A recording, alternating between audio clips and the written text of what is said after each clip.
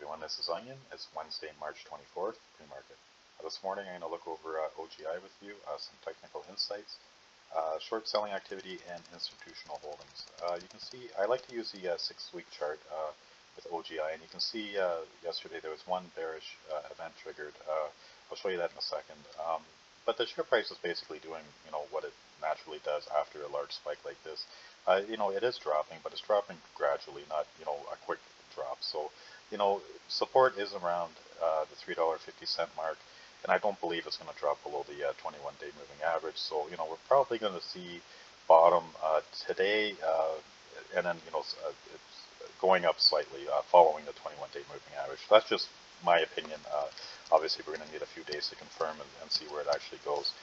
Here's that bearish event that was triggered yesterday. You can see the MACD across the average line, but then it started curling down and then it crossed again. So this is the bullish signal that it triggered back here, and then here's the bearish signal. Momentum's dropping, but it's still above the zero line, so that's a good sign.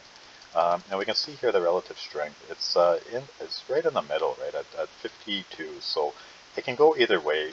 Right now, the indicators are pointing downward, but I do think we're going to start to see it level off shortly. If we look at the short selling activity, nothing out of the ordinary really. Like it dropped a little bit from the day before, but it's still mid 20s, to 30. Not really a surprise. Like there was a big spike in price there, so short sellers will take advantage of that. I did check the borrow rate and the shares available at 8 o'clock, and here's the borrow rate, 3.99%, and there was 800,000 shares available.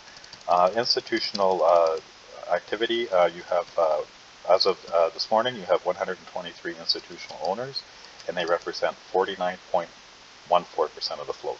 I hope this video helps. Have a wonderful day, and good luck.